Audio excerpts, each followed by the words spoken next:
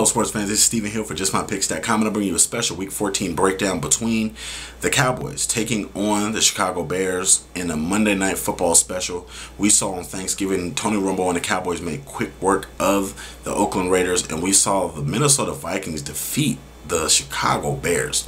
This team is done, folks. Let's stick a fork in them. I don't believe they're going to make the playoffs. I don't care who comes back. I don't care if Jay Cutler comes back as anybody in history. I don't care if he comes back as Montana, Elway, whoever. This team is a soft football team. When I look at the Chicago Bears top to bottom, without Brian Urlacher, they are just not the same football team. I thought that they would be able to at least weather the storm without him and play a good, solid football brand. On offense, they are picking up a little bit, but on defense, they are soft as tissue. Even with the injuries, it's no excuse because the people that are coming in are playing softer than the starters play. When I look at the Dallas Cowboys have been trading on thin ice, but they've been playing better as of late.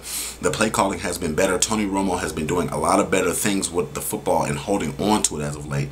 If he gets in this football game and tries to get a pissing contest with the other quarterback, whether it's Jay Cutler or not, he will have problems because the Bears still have a stingy defense at times when it comes to intercepting the football. If it gets down to a shootout, I like the Dallas Cowboys in this one only because they have more weapons that I believe in. I believe in Dez Bryant, Miles Austin. If Murray's healthy, he can give them a hell of a punch coming off that running back position.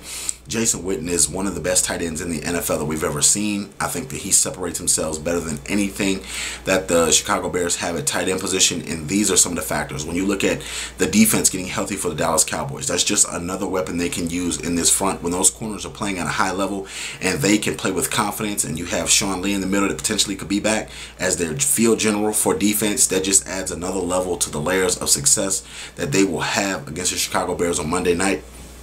Plus, you're looking at the Dallas Cowboys. They have to keep pace with the Philadelphia Eagles or risk losing that #1 spot in the NFC East. So the pressure is on the Dallas Cowboys, and I expect them to win this football game on a collision course with the Philadelphia Eagles coming up in a few weeks. So let me know what you guys think. Do you feel like the Chicago Bears are going to win this game, or do you feel like I was right picking the Cowboys to win this football game?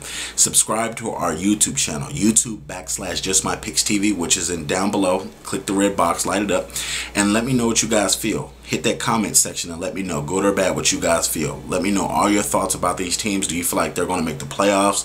Which team is better? Let me know what you guys think fully. Also, check out our page, JustMyPicks.com, for all the breaking news and all the sports updates that you want and you need from all your sports, not just NBA, but NFL, MLB, golf, all the breaking news. Also, share our page on your sports channels. Let us know what you guys think, and also have a blessed day. Thank y'all very much for subscribing.